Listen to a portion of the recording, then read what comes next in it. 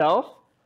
And here's the problem. I'm holding this cookie, and there's no good moment while I'm up here to actually eat this cookie. You want to hold this cookie? Absolutely. Yeah, he's borrowing it. He's not borrowing that. Yeah.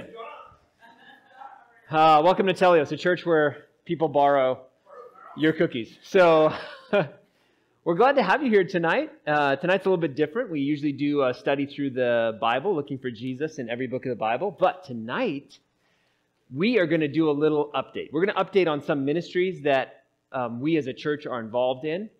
And some of them are within the... One we're going to talk about tonight is in the United States, or actually it happened in Canada, but it's in North America. And another one is actually happening in South America.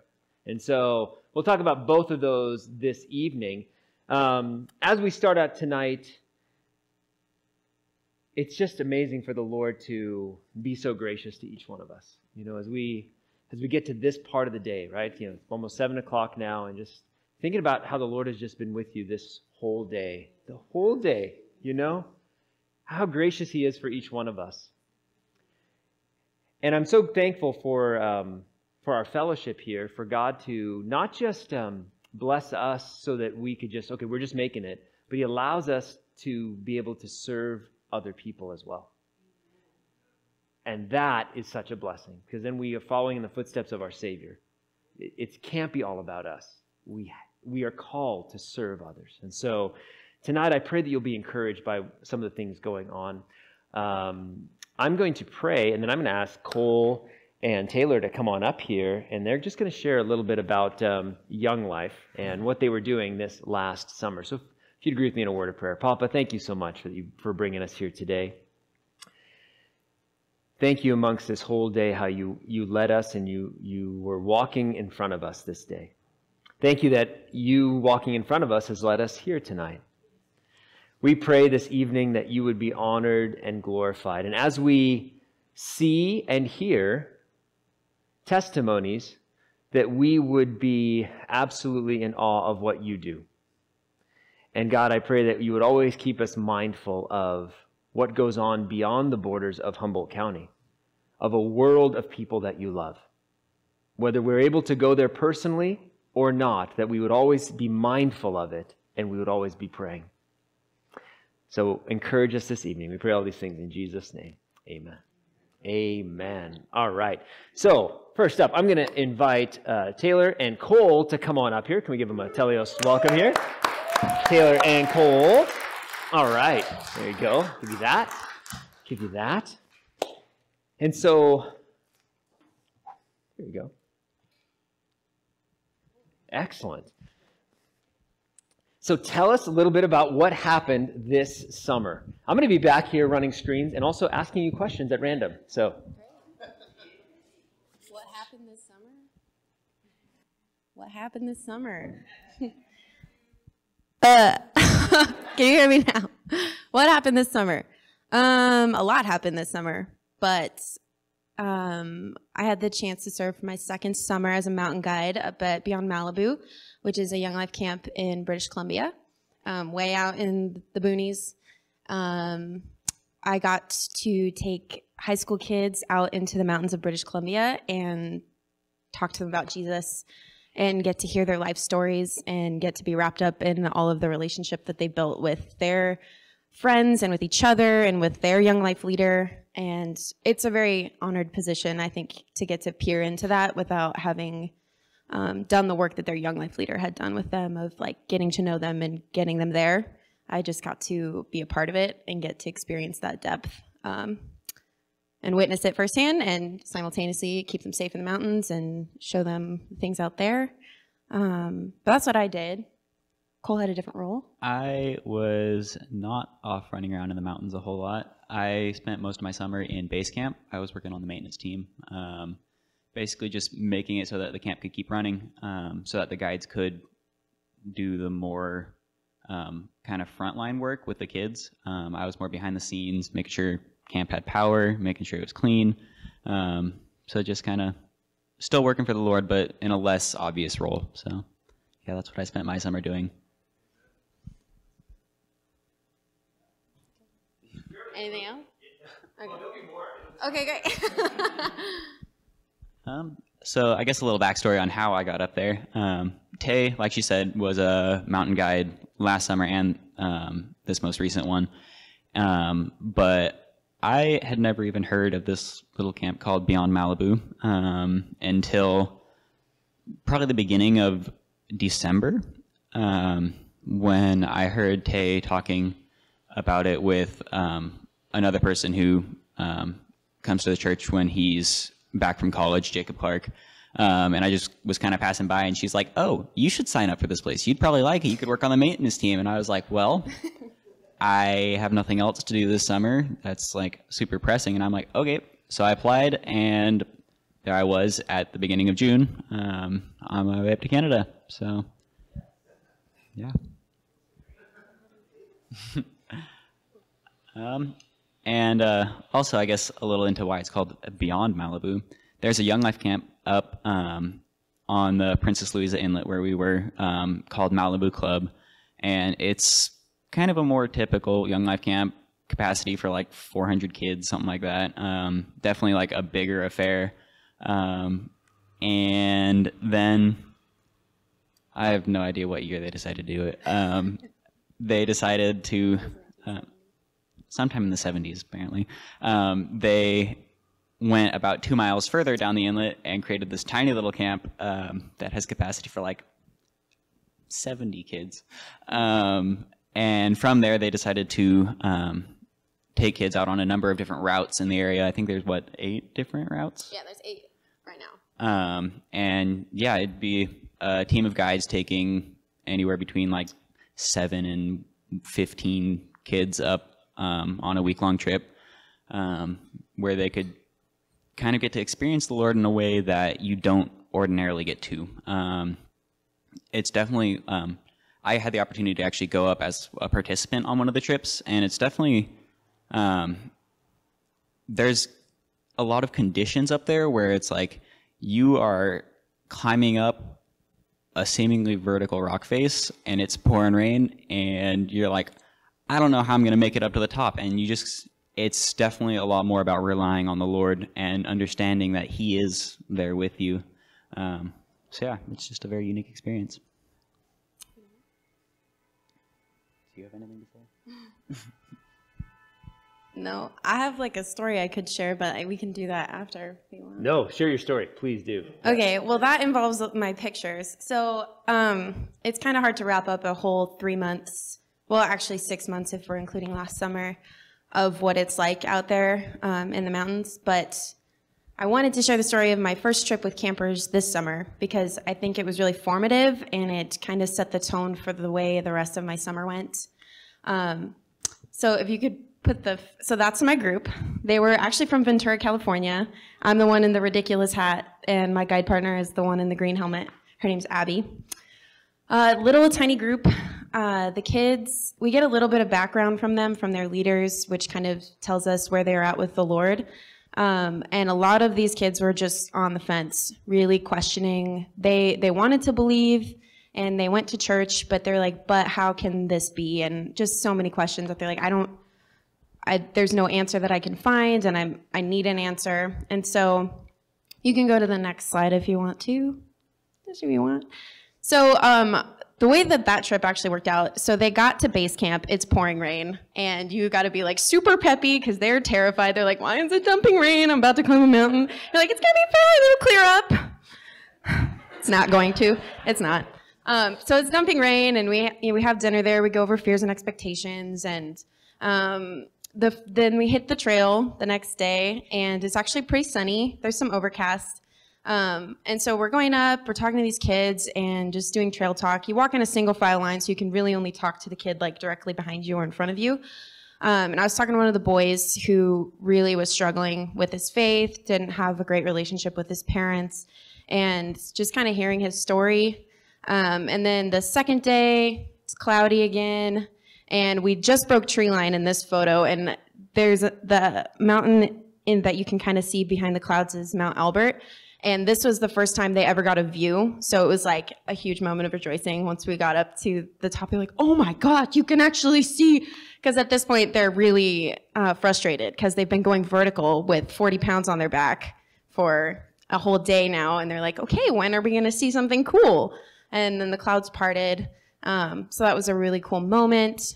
And then, so that was day 2. And then day 3, I don't know what the next slide is, but you can go to the, oh, perfect. That is from a campsite. It's my favorite campsite. It's called Maury's Mound. And the skies totally cleared up. We had a gorgeous sunset. The kids were stoked.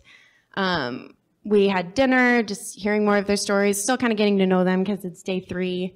And then you can go to the next slide. This was after they had passed snow school. So we have to do something called snow school, which is basically teaching the kids how to save themselves if they start sliding down a snow pitch with an ice axe, how to use it safely. And so they have to be able to demonstrate all of the different ways to like roll and depending on which orientation you fall in. Anyway, doesn't really matter. This was them. They had a whole graduation ceremony. We dubbed them with our ice axes and they were really proud of themselves and they should have been. In the background, you can see that there's some clouds up in the sky and a lot of those clouds were mare's tails, and I don't know if you are familiar with like weather patterns, but mare's tails usually 100% of the time always indicate a storm coming in 24 to 48 hours. So I see them, whatever, maybe it'll hold out.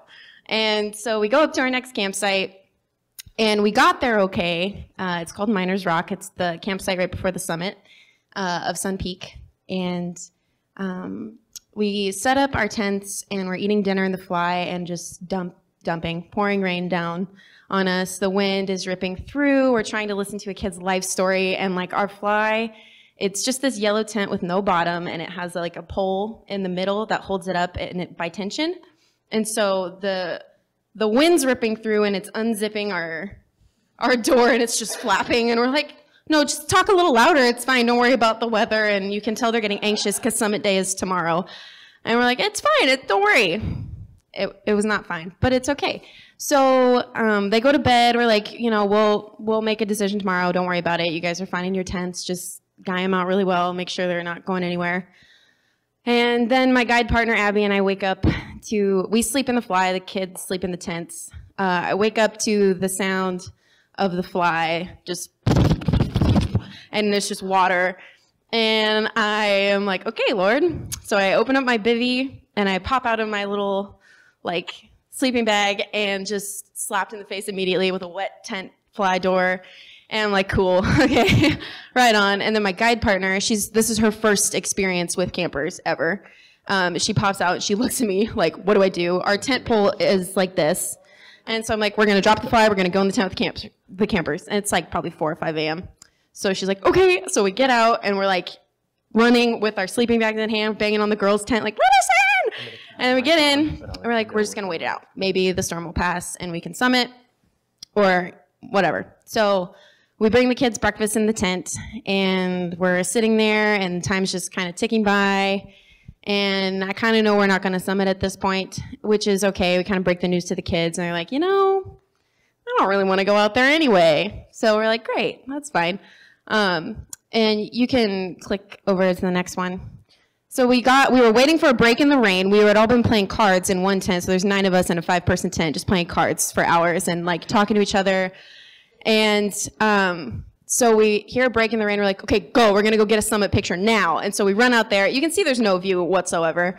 That's what a whiteout looks like. So that's me in the yellow Crocs and our campers. And this is, I think, the last photo that I have. I might have one more, but I think that's it. Or is that it? Is there one more? Oh, you can go to that. Oh, well, actually, yeah, that's fine. Okay, so those are my last 2 photos of that trip because after we got into the tent, we were listening to another life story from one of the students. And my guide partner and I hear thunder. And we're like, maybe it's just a rock fall. We just kind of ignore it. And then we see a flash, and I start counting. And 5 seconds goes by, and you can hear the thunder again. And you're like, okay. For anybody that isn't familiar with lightning, the closer the interval is between the time you see the flash and hear the thunder, closer the storm is to you. 5-second interval is about a mile. We're also at our most exposed campsite. It's a flat granite slab. The last thing you want to be is the tallest thing in a lightning storm. And that's kind of what we were. So I'm like, all right, guys, I know it's going to stink really bad. But we're going to get our foamies. We're going to go sit out in a lightning drill. So we're all like 5 feet apart, sitting on a foamy, just like shivering. And I'm like, it's okay, guys. Like, you know, try to like cheer them up. And I'm pretty nervous at this point. I'm supposed to be, you know, kind of the lead guide in this scenario. And I'm like, this is the only thing I can do is prevent multiple people getting injured at once. And so I didn't hear anything for about 20 more minutes. So I'm like, okay, guys, they're like shivering. I don't want them to get hypothermic. So I put them back in the tents, get in your sleeping bag. We're just gonna hang out. And then as soon as we get in our bags, flash, counting, 3 seconds, thunder. I'm like, all right, now we're gonna sing. So my guide partner and I are both terrified. We're trying not to let our campers know. And we're just singing worship music at the top of our lungs. I have a camper that's crying next to me. I'm like, Lord, come on. Like, ooh. This went on with 3 to 4 second intervals for about an hour and a half of just being caught in a lightning storm at the campsite before our summit. Like the worst place you could be, except for maybe on the summit. And it was honestly, I think, one of the most transformative experiences of my life. I was only in the girls' tent, but we got together after the storm. An interesting thing is that the girl that was crying ended up falling asleep in the middle of that storm. And the only thing I could think about was when Jesus was asleep in the boat during the storm. I'm like, wow, my most terrified camper just fell asleep in the middle of all of this. And I'm like, okay. So once everything cleared off, after an hour or two, we all get back into the boys' tent. So all 9 of us are together to kind of debrief the situation. And the boys were the ones that were the most skeptical, really struggling with their faith. And we talked about like, okay, what did you guys do? We were singing, didn't know if you could hear us. And they were like, so their leader was in there. His name's Max. And he said, well, one of the students pulled out the Bible, and it wasn't his Bible, it was actually my guide partner's Bible. And it's funny that it was that one because hers is the only one that had an index in the back of like topical stuff. And he looked up storm, and he just went straight to the story of Jesus calming the storm. And he read it at the top of his lungs to the guys that were in the tent, to his leader, and they just talked about it. And it was like they got to have this incredible, beautiful moment that I wasn't even there to witness. But we talked more about it together, and a little bit about Job 38 I mentioned because I was thinking of the song Where Were You? I don't know if any of you guys are familiar with that, but there's a line in it that says, like from God's perspective to Job, like, does the lightning ask you where it should strike? Just kind of reminding that he is sovereign. And so from that moment, I think it was interesting because I was getting really disappointed and that I couldn't like get these kids their summit experience like on the mountain like they came here to do. But just being reminded that the Lord knew what they needed and what experience they needed to have on the mountain. And on the way down, we talked more about it. I mean, that was like the topic of the week, rightly so. But at the end of the week, they get to share at club so that, the people that work behind the scenes can hear about what happened on the mountain. And one of the kids, his name was Sage, he had the most questions. He went up there, and the thing that he shared was that he learned that he didn't necessarily need to have all of his questions answered in order to trust the Lord. And so that was super powerful to hear that. Like, my guide partner and I just started crying. Like, we're sitting on the tarpaulin. The kids were like, like, you came through, Lord, and I don't know why I'm surprised by that, But yeah, lots of lessons there. I can give you the 4-hour version sometime if you want. But that was just a really powerful experience that I got to have. The rest of the summer, the weather was pretty much the same, just really bad, really bad. But really good things came out of it, and really good bonding time and moments with God. So that's my story. Sorry, that was really long-winded. Taylor, I got a question. So Okay. How many weeks was it that you were there? You said 3 months each year? Yeah. Yes. And then how many groups?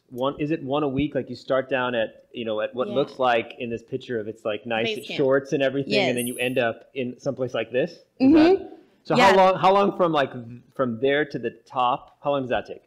So we start hiking on Sunday, and summit day is Wednesday. So it takes 3 days, 3 or 4 days to go from this picture to the this picture. summit. Well, that's actually day to go from 3. here to this summit. That's day 3. So that's not the summit because we didn't get to summit. Okay. So if you go to my last photo, the mountain that you see in the background, that's Sun Peak. So we do that hike in a day. You go there and you go back. That's the summit day for Sun Peak. So that picture is from Miners Rock. That takes 3 days, and then summit day is the 4th. And that's not a campable summit because it's like really small, but yeah. To give a little reference, so all the groups start at sea level, as seen by that picture over there, the other one. And then the highest mountain was Mount Albert. It's about 8,300 feet. The other ones are all between 6,200 and around 7,000 feet. So yeah, you're going up at least 6,000 feet in 3 days. So it's a little bit of a hike. And then you're back on Saturday? Yes. Back Friday afternoon. Friday. Yeah, 2-day descent. So then as a lead guide, you have a day to recoup, and then a brand new group comes on Sunday? If you're on a back-to-back, which I had one this summer, yes. You say goodbye to your groups. They leave Saturday morning, and then you say hello to your new group that afternoon. That is a little bit rough. Typically, they try to give you a week in between where you can be working at base camp and helping out there, planning for your next trip, planning content, being prayerful about it. But sometimes it doesn't work out that way, and they have to send another guide out on a back-to-back, and it happens. But yes. So when you're on these, Taylor, you said you're the lead guide. Are there any other guides with you? I have, yes. You typically have at least one guide partner. That's kind of necessary. So that's Abby. That was my position last year. It was the first year. You basically have all of the ministry related skills. The only thing that they're learning is group management in practice and the route knowledge, because they've never been on these mountains before. So the role as the lead guide is, at the beginning of the summer, is to teach good route knowledge and kind of show them how to group manage with campers. And then you kind of back off and let them take the lead towards the end.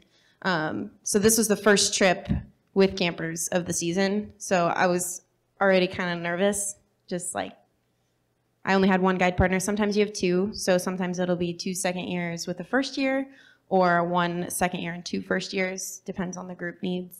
But yeah, I had 2-person guide teams this summer. So it was me and Abby, and then I had one other guide partner. And what's the age range of the campers that you're taking? Honestly, we've gotten campers of all ages. Typically it's high school students, but we've had father-son trips, mother-daughter trips. Last year I led a group with, the mother was actually the Young Life leader for her daughter and all of her friends. So she was in her 50s. She crushed it. It was awesome. Awesome. All right, one more question, Taylor. Last one for you here. What are you going to miss most about serving the Lord this way these last 2 years? What are you going to miss the most of it? That's hard. My answer would probably be everything, but the community there is really solid. You have a bunch of people who love the Lord and who love kids and want to bring kids to the Lord in a unique way where they're distraction free and get to witness the power of God firsthand. I think that's actually, I think it's the lack of distractions and being able to really just be with God and to see kids for the first time be like, I'm kind of like relieved I don't have my phone with me. I'm like, yeah, imagine that. You know, it's because they get to like hear things about each other for the first time. And sometimes they've been friends for forever. And when we say that we're going to do life stories, they're like, I already know everything about, but they always walk away learning something new or being like, I had no idea that you went through that. And I don't know, it's just really powerful. Sorry, that probably was not a great answer. That's an excellent answer. It's actually caused me to ask another question. So great. How has that affected how you see serving now that you're back? How are you different? Am I different? After going through this experience over the last 2 years? I think it's really hard to have a summer at Beyond and not be different coming out of it. Yeah. I think when I see people now, I'm a lot more curious about the rest of what got them there. I think before, and I think many of us struggle with it, but was like seeing somebody and just kind of assuming their life story, or like assuming based off of what they look like or what they're wearing or how they're carrying themselves, what their past was like. Like, oh, like that, I know that type, but no, I don't. And that was proven to me time and time again, was God was like, your first impression of people is usually wrong. And so walking out of my last 2 summers there, I think I am trying really hard to see people with like, I have no idea about your past and I want to. Yeah, that's probably the biggest way that I've noticed that I'm different. Awesome. Thank you so much, Taylor. Cole, can you please? Oh, yeah, that's absolutely yes. Cole, you have the floor. How do we eat? Oh, you carry it. It's dehydrated food mostly, and they're prepared by 2 girls. They're food packers. They pack all of the meals, so breakfast, lunch, dinner, snack, for every trip that goes out. They pack it all. It's measured based off of the gender of who's in the group and how many there are. And then we take 2 big pots out and 2 Whisper Light stoves, and we boil water and we cook it. Yep. It's easier on the way back. It's just bags. So I guess kind of start things off for me. The picture, it's like the group picture. Can you pull that one up, actually? Probably should have told you this beforehand. So that right there was most of the people that we spent the summer with. We're missing probably 15 because they had to leave early for school or something like that. All the way over on the right side there, that's Rob Diker. He was the camp director. He's been doing that for like, I think 31 years. Yeah, so that's just kind of the mixed base camp staff and guides. And it was really cool being up there because when you spend 3 months with a group that small and you don't really see a whole lot of other people, or you don't really get to know a lot of other people during that time, you are kind of forced to develop relationships with them, because if they're being a little vulnerable with you and you're not being vulnerable back, it just sort of makes this weird situation. And so it, like, whether you want to or not, you're going to kind of like let cats out of the bag, and you develop some really solid relationships. And it's just a really cool experience. Yeah, my summer was not very different from Tay's. So like I said, I spent most of my summer in base camp. But because of that, I developed a really close relationship with 3 people specifically. One of them you can kind of see in the picture there. He's in the back row wearing the hat and the blue shirt, kind of like, I think 4 in from the, I guess I can't, right side. I'm having a hard time right now. That's Eli. He was the base camp coordinator. He was the one that was kind of handing out jobs. He was unofficially the head of the maintenance team. Just a really solid leader, really awesome guy. There was also Josh, who I can't find in that picture right now. But he was a guy from Singapore, actually, who moved to the States to go to school, and then ended up finding out about Beyond and coming up on the maintenance team. And then another guy, his name was Chad. He's not in the picture. He had to leave earlier for school. But it was just, the experience for me was just sort of watching God bring people from all over the place. Like I said, guy from Singapore, we had people from Louisiana, from Texas, from Alaska, from New York, like all over the place, and just bringing them together to this little place in the middle of nowhere in Canada and using them to do some really powerful work. But yeah, so if you want to just start running through pictures, I can start rattling off little things.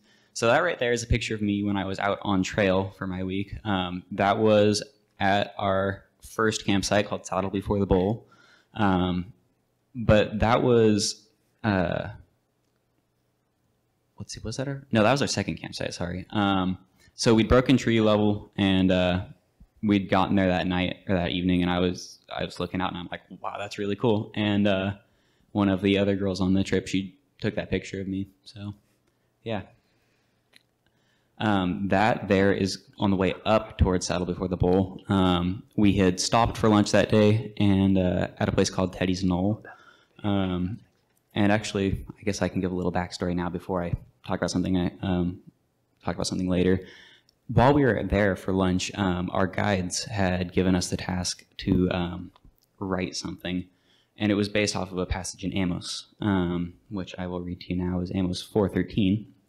For behold, he who forms the mountains and creates the wind and declares to man what is his thought, who makes the morning darkness and treads on the heights of the earth. The Lord, the God of hosts, is his name. So they had just told us to kind of write our own version of that. And so that was where we did that. And then we carried on our hike after lunch. Want to go to the next one? That is also from Saddle Before the Bowl. The route that I went on was called Long Perks. It was the only route that doesn't have a summit day because we are walking along a ridge, and that is one of the parts of the ridge that we walked along. We didn't actually get up onto that kind of twisty part there because there was no like real access to that. But we kind of hiked next to that and then up a little bit behind it. Yeah, and on the kind of bottom area there, just below that little snow, or above the snow that you see there, is a glacier, and we got to traverse that wearing like spikes on our boots and stuff like that. Kind of cool. If you want to go to the next one. That's called Chatterbox Falls.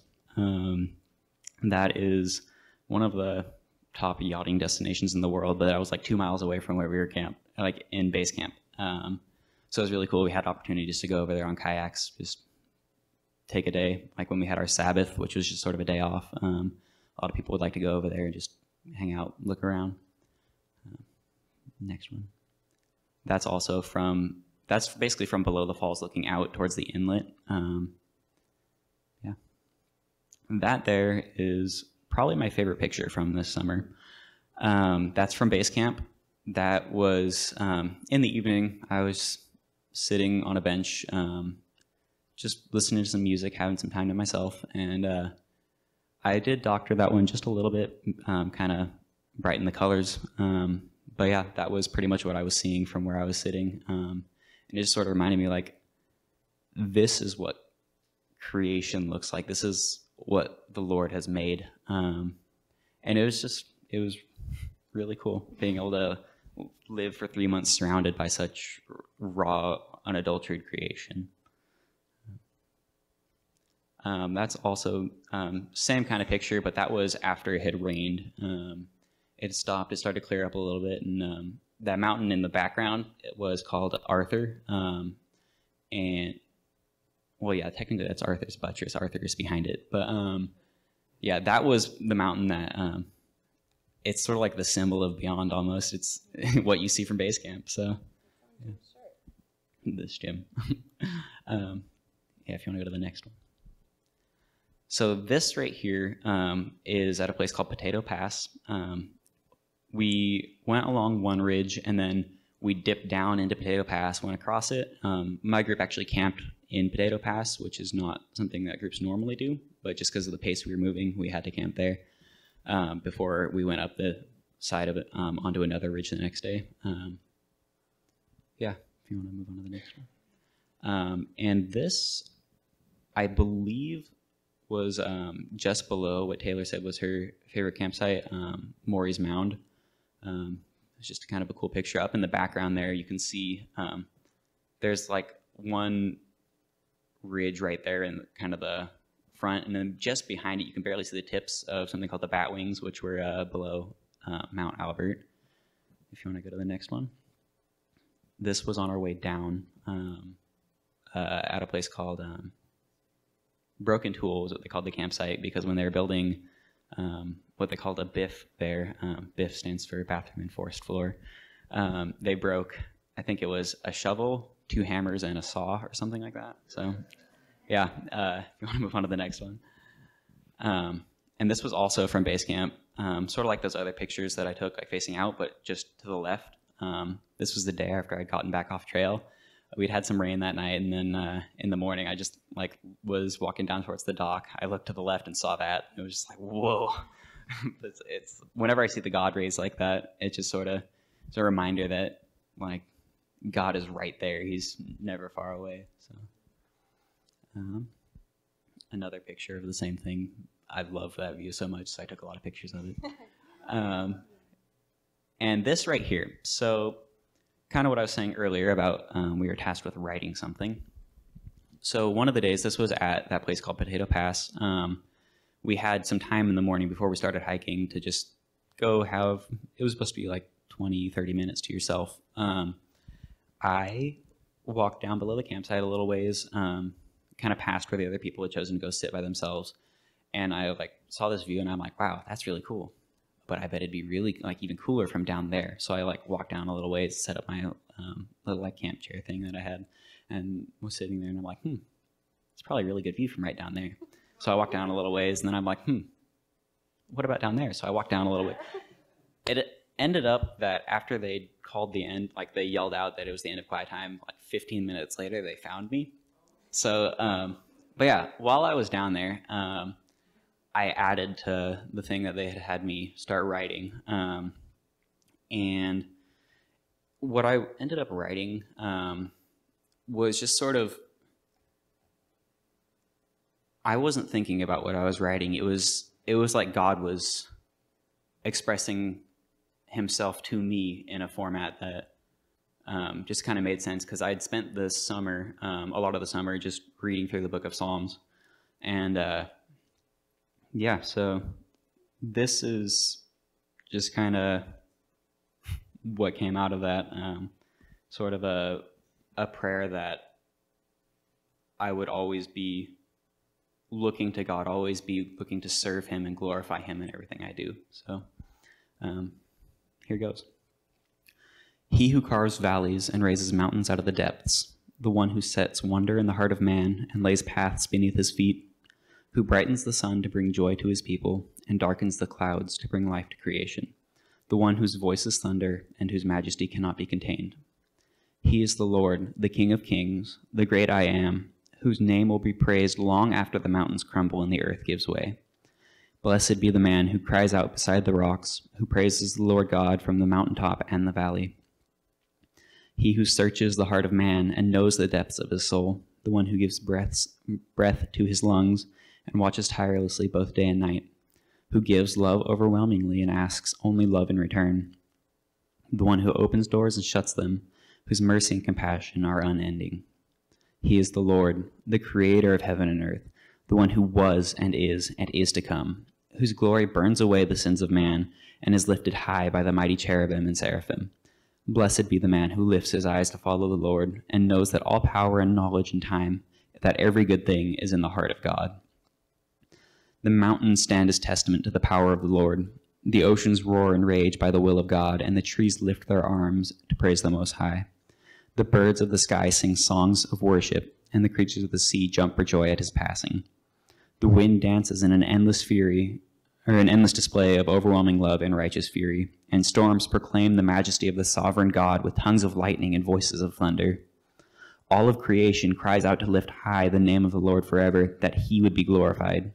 May the heart of man take heed of this chorus and know that the Lord will reign from eternity past until eternity future. O Lord, may my life be a joyous sight in your eyes, a sweet taste in your mouth, a living, passionate song for you until my days on this earth are through. May my last breath proclaim that you are my King. Amen. And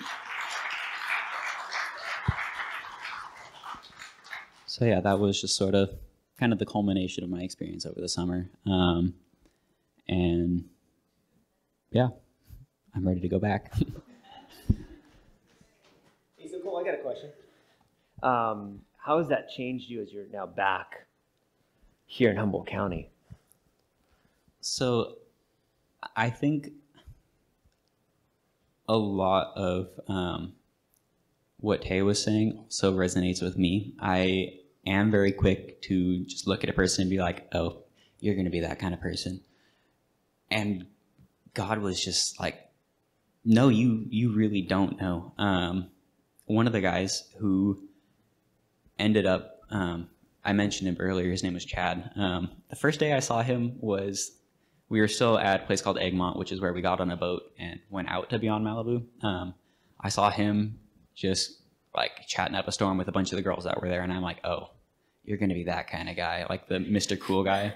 Like, I just like stereotyped him immediately, and he ended up being the person that I connected with probably better than I've ever connected with anyone in my life. So God was just sort of over and over showing me like, hey, you need to like wait and see what I have for you, what this person is like, how they're going to impact your life.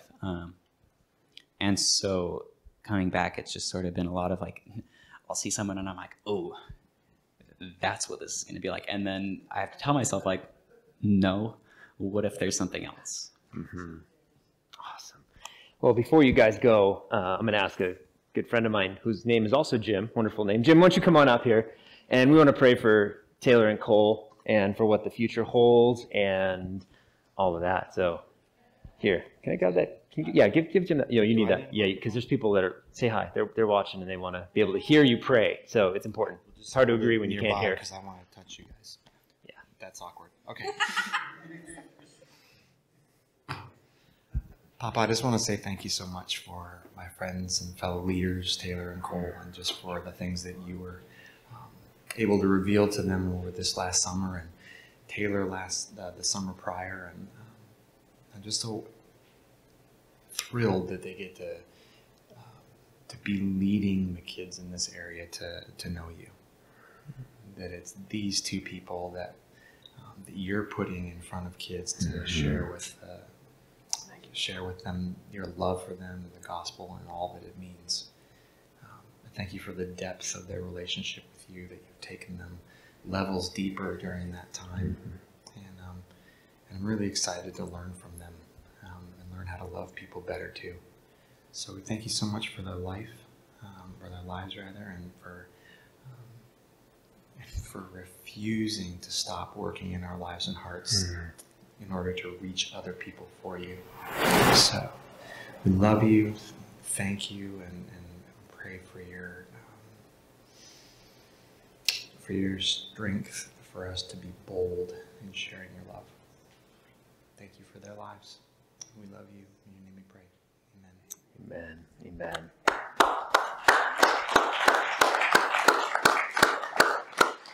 Thank you, guys. Jim is he's one of the leaders of Young Life here in Humboldt County. Jim, what's your role? I always forget your role. You're just my friend, Jim. But I once was the head leader, and then we got a staff person, and then became the head leader.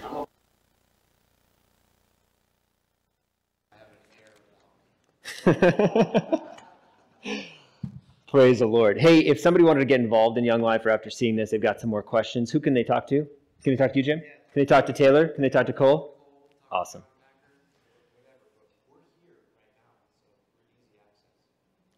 Yes. So they shouldn't leave without talking to you tonight is what you're saying, right? Perfect. Well, we're going to change from North America to South America here. And I want to just share a little update of what's happening.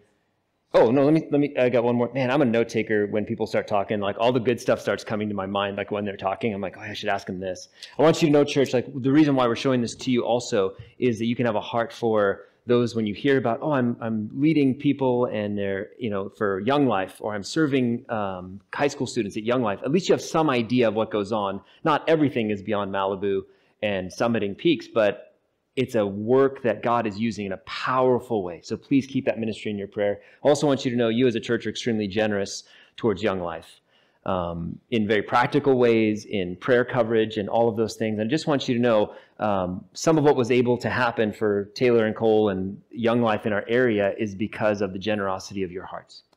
And I thought it was important for you to understand, because sometimes we don't know, like, what happens? Like, I'm just being generous. I'm giving my time and my finances. And how does it impact people?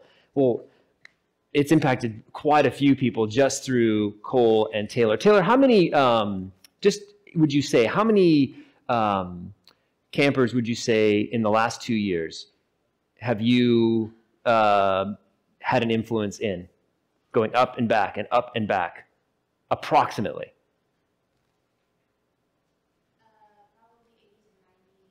80 to 90? Right. And so those are 80 to 90 people you and I will never see. And yet you had a direct impact in them. Well, I didn't give anything financially. If you prayed, then it had an impact. when they're up on the mountain, when they're up there and the lightning's hitting 3 seconds after, yeah, God works. He works in powerful ways. So I don't want any of us to discount how God does that and how God uses what we give. He doesn't ask for much, but what we give, he multiplies and he uses it in amazing ways. So if we take a little focus here and we go look at South America here, I want to share a little bit about the church in Rio de Janeiro. Calvary Chapel of Rio was a church that we connected with when we were in Brazil just a few months ago. I went, my son Xander went, and Andre went. Andre leads worship. He was leading this last Sunday. And we have been in correspondence with them because we as a church, we continue to pray for them. We continue to support them as well. And we were getting a few text messages. And I wanted to read just a couple things that were going on. One was this. There's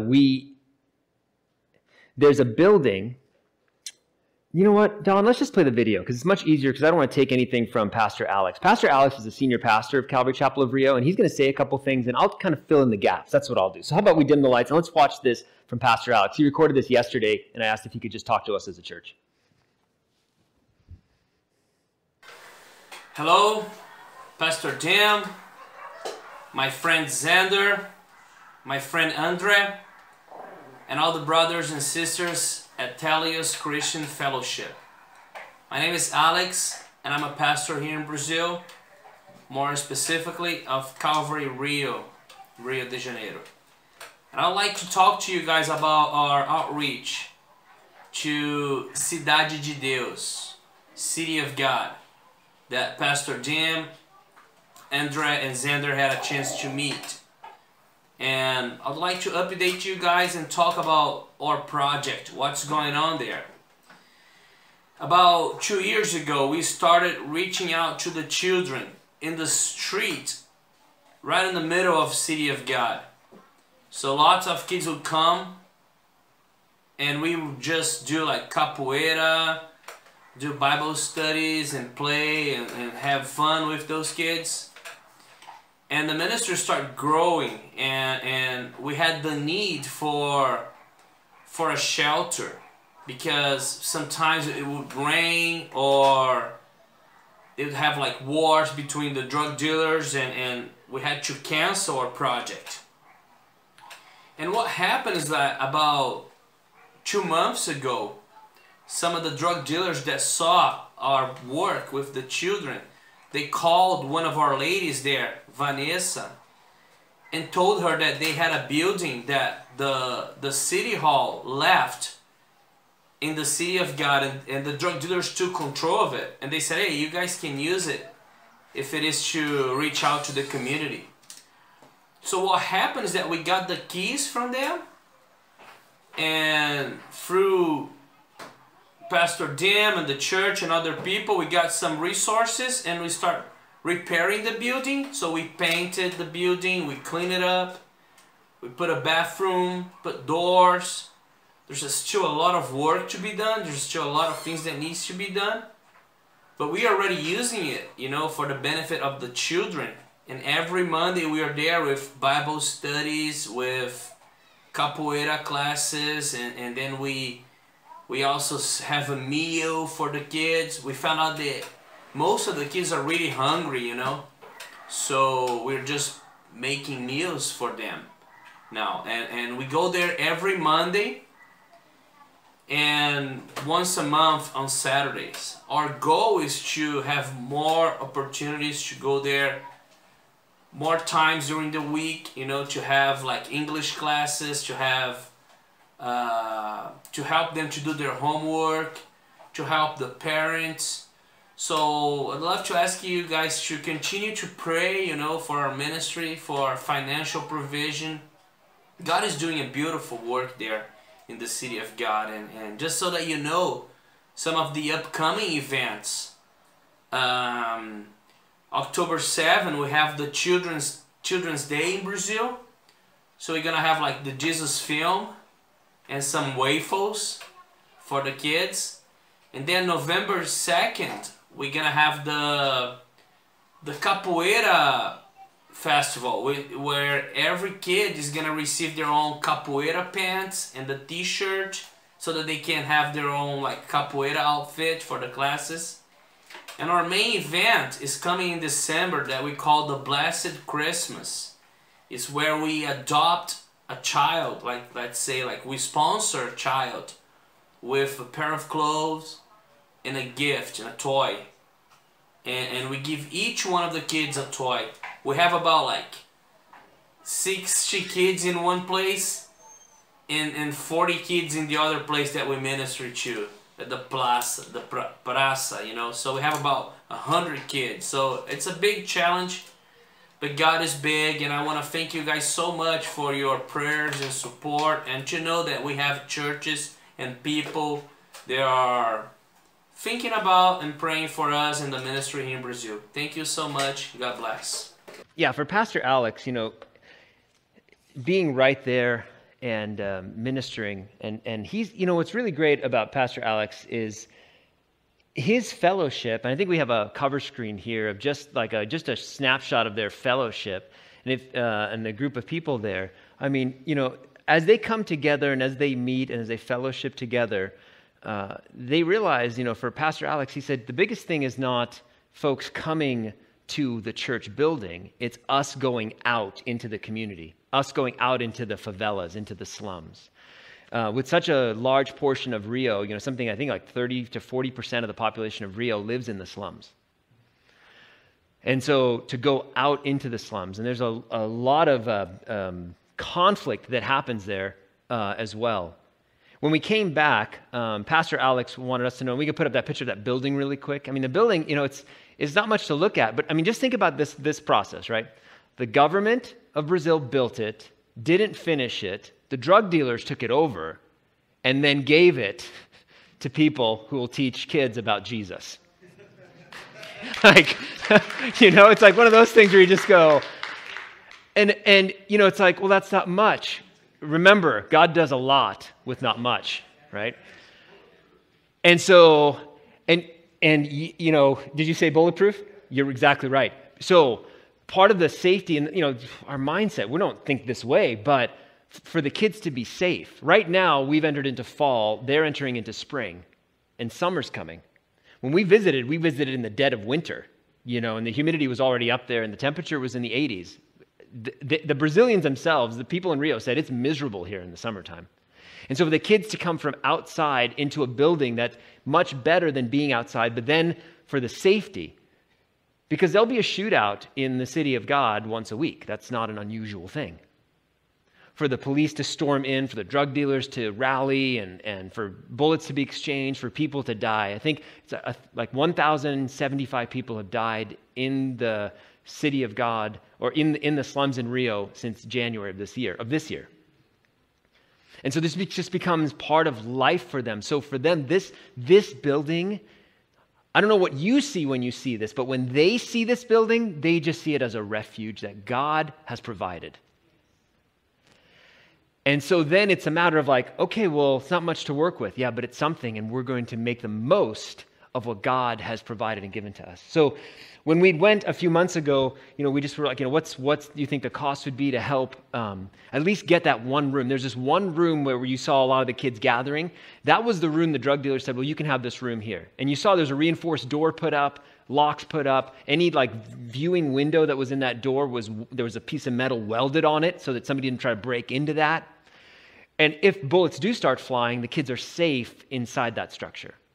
It's a refuge for them. It allows ministry to continue in a place where ministry is extremely challenging. And so, you know, it's like, well, how much do you think it'll cost? Well, it'll be about $1,000 to get lights put in and to get some of these doors and to get some of these things. And so as a church, that has already been sent to them, and those things have already been used. And so within like a week or two after that, they already started using this building. So they're using it now every week.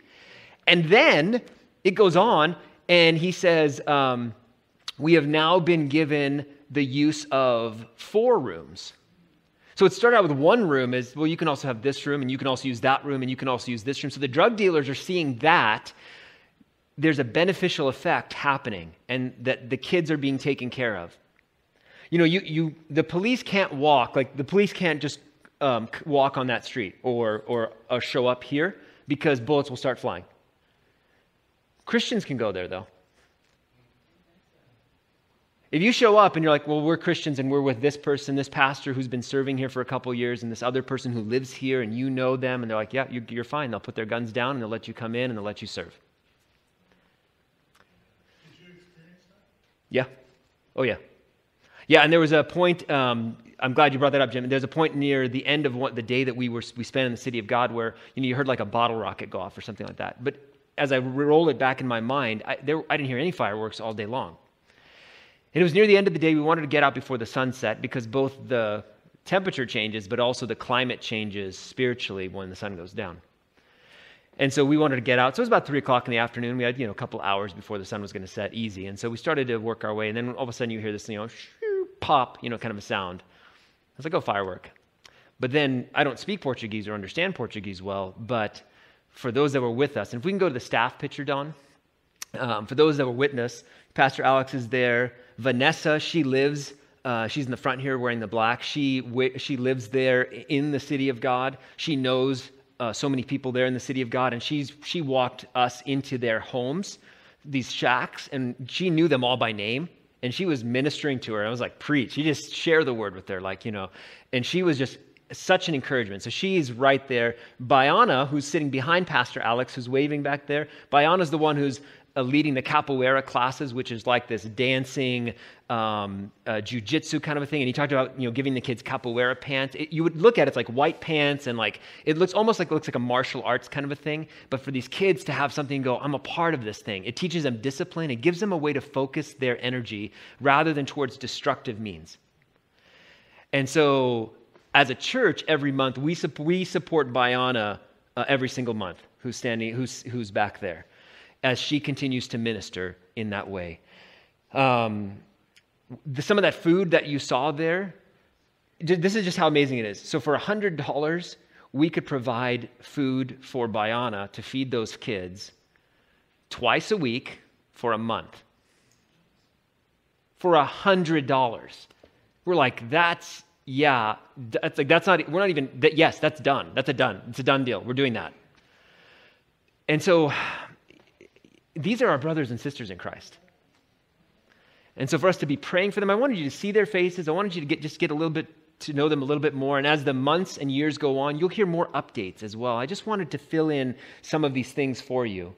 But what I'd been talking about was with all the things that were happening, the simple daily walking from one place to another.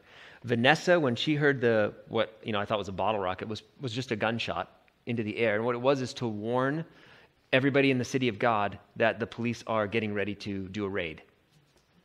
And so at that point, you see all the guys with their semi-automatics and their AKs all running in a direction. At which point, between Bayana and Vanessa and others, they're like, okay, we're going to take a shortcut. And in my mind, I'm like, we're in the city of God, and we're going to take a shortcut. And you're totally trusting the people that you're with. And you're going between alley to alley, and you see guys on motorcycles and, got their guns as they're heading someplace. And you're like, all right, as long as we're not going the way they're going. And as we took this walk, it was about a 15-minute walk to get outside into a place that was less of a potential area of conflict. And you could just see for Vanessa, for Bayana, and others, they're just like, Pastor Alex, he's a real, relaxed kind of personality, and you would love him if you met him face to face. But that was the one moment where he's like, guys, we gotta walk faster now, just keep walking, don't slow down, keep walking. And to realize that was just one day of us being there, that's every day for them who live there. That's every day for them, the potential for that to happen. There's the police there, it's not like the police here. They're militarized there. And, there's accusations of them dropping grenades from helicopters into the city of God, of taking armored vehicles and driving through buildings in the city of God. So then those in the city of God, and I don't want to paint this picture like everybody in the city of God is doing great. They're drug dealers. They set up road barricades, and that's why the police can't enter into the city of God. So there's this tension that almost on a weekly basis, stuff happens. So then things were being ramped up. Stray bullets kill people all the time. There's no discrimination as to who's getting shot. And that's why they said if bullets start going, just hit the ground and just keep your head down. Because they're not going to go, oh, are you American? Can we see your passport? None of that's going to happen. I want to show you this news clip, this video, if we can play this, we'll probably have to do the VLC thing and bring it up on over this image here. But this was from Brazilian news of a raid that had happened just 3 weeks ago. And Pastor Alex had sent it to us, and he's just going, this is the kind of stuff that Vanessa was telling us about. So we can play this. And you'll have to hide the front top screen. So I mean, I'll kind of narrate. So a military, a police vehicle like that, driving through houses in the city of God, cries of the people. There's children that are sleeping there. People get killed all the time. And so the despair, the pain, and you see society breaking apart. So then those in the city of God started to bring a bunch of trash out and start to cause a smoke screen in the streets all around this area of the city of God. Then they began to commandeer vehicles, just started to tell people, get off this bus. Everybody get off the bus. We're taking the bus. And they took buses and construction vehicles and started to blockade all the roads to prevent the police from coming back in. And you'll see a wider shot of they're just commandeering bus after bus, telling people, go ahead and get off the bus here. And you see them all up that street, all the way up the street, and just using them to try to blockade fuel trucks, whatever it is. So we have brothers and sisters that are ministering in these conditions. And you are having an effect on the gospel being preached, because the gospel can't be stopped. It cannot be stopped, even in challenging situations like that. But I wanted to bring a little bit of perspective of what they go through. And in all those things that are happening too, Pastor Alex did say something, and I want to read this to you. He said that there's a lot of spiritual warfare going on these days. He said there's a lot of spiritual warfare. Funny that I was just reading that, huh? Let me read that again. There's a lot of spiritual warfare going on these days. Demonic activity and spiritual darkness. Clearly, you don't have to be in Brazil to experience that, right? So then Andre from our church inquired a little bit and was like, Pastor Alex, can you tell us a little bit more about what's going on? And he said, he showed a picture of a boy, and he said his name is Wallace, one of several kids from the city of God who is now going to school because of our social work. He lives in one of those little houses we visited. Tonight I'm going to do a Bible study with our staff at the city of God to talk to them about spiritual warfare and to encourage the group to keep their eyes on Jesus. The city of God is going through confrontations almost every day. The police are going inside all the time, and battles intensify a lot. Some of our people are having nightmares and dreams that are battling for their minds and their heart. He mentions one woman here, and he said that she had a dream where she saw demonic spirits really angry at her and not willing for us to go forward into reaching to the children with the love of God. God showed this woman this picture, and it was her giving birth to kids, and Satan was trying to kill the children, which for her was representing those children in the city of God. In other words, we're reaching out to kids and families, and Satan wants to destroy, and he has a big dominion over that area. See, the thing, though, is because of the cross, Satan has already been defeated. Yes, there's some battles going on right now, but we know the ultimate outcome, how it's all going. And so the thing is how should we engage in spiritual warfare if we actually know how it's all going to turn out? See, it's not like we should enter into spiritual war, into this prayer against spiritual warfare and just go, or towards the demonic powers and spiritual darkness in our world. We don't have to go into it going, oh no, I don't know how it's going to turn out. We know how it turns out. So we should pray and engage in this spiritual warfare through prayer and through service of others, knowing with confidence how it ends up. And I just want to encourage you to do that. So even when you see things, I know that we can get moments. I didn't show you that so you'd get discouraged. I just wanted you to show you that so when you see brothers and sisters in Christ, they with the joy of the Lord before them, will for their own, their safety is at risk, but they love those people so much that they'll go in again and again and again. And kids are being fed the Word of God. Kids are being fed food. Kids are having help with their homework so that they don't perpetuate a cycle where they end up back and the drug dealers snatch them up early and just go, hey, listen, forget school. Why don't you just come with us? And so I just want to encourage you, church, that God is doing a great work. My prayer is, and I don't know this for sure, but this is the prayer, is that we would go back to Brazil in 2020. And I couldn't really ask the church to pray about going to Brazil and to set aside the resources to go to Brazil if I hadn't gone myself. And so it was really important. So what you see here is you see a church family. And you know what? They speak a different language than we do, but they're not unlike us. They're not unlike us. And so I just want you to know so that God could continue to knit our hearts together as we pray for those. So yes, may the Lord use us in this little fellowship here in Humboldt County to reach the people right here in our backyard. Absolutely. But let's not just limit our sights here, because there's a whole world of people. And for some, I have no doubt. I mean, 2 young ladies are heading out to New Zealand. And no doubt there'll be others that'll be sent out all over our world from this little fellowship here. But we need to be praying for them that they would have a heart after that. So it's 8 o'clock, and that's what I wanted to share with you guys this evening. Thank you for coming. If you would agree with me in a word of prayer, let's just close. Yeah, go ahead, Jim.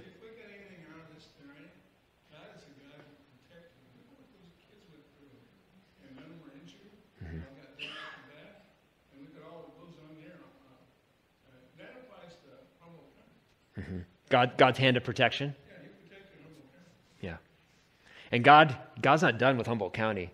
He's not giving this place up to the enemy. And we as believers shouldn't be like, it's just Humboldt. No. Our God loves the people of this community. Would you agree with me in prayer? Papa, as we come before you this evening, thank you so much. Whether it's North America or South America or anywhere else on this planet, God, you are aware of what's going on. And I thank you, God, that you have positioned your sons and daughters all over this world. I thank you personally for those that you have stationed here in Humboldt County. Thank you, God, that you've called us to serve with one another and to serve the people of our community. I pray that we would be absolutely sacrificial like you were sacrificial for us. I pray that we would be sacrificial for the people around us. I pray, as Taylor and Cole had shared, that we wouldn't stereotype people just based on our limited knowledge of what we know of them, but rather we would ask you for your eyes and your heart, more importantly, as we encounter people day by day. I pray for the person that was vocal just a few minutes ago. Lord, clearly something is stirring, and you love that person. You're crazy about that person. Lord, I pray that, Holy Spirit, I pray that you would speak to that person in a way that they understand, so that they would realize they don't have to be at war with you. They don't have to fight you. They can be at peace with God because you made a way for us to be at peace with you.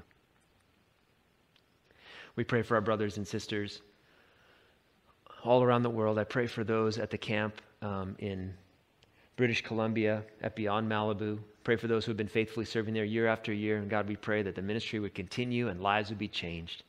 That as they come off the mountain, they would enter back into the world with renewed purpose and the power from the Holy Spirit. And in South America, we pray for people like Pastor Alex and Vanessa and Bayana and so many others, those dear kids and their parents. We pray for that community in the city of God. We pray for the police officers. We pray for the government of Brazil. God, we just pray for a broken world. We pray for the King of Kings to come and intervene. We thank you for your protection. We thank you for your oversight in our lives.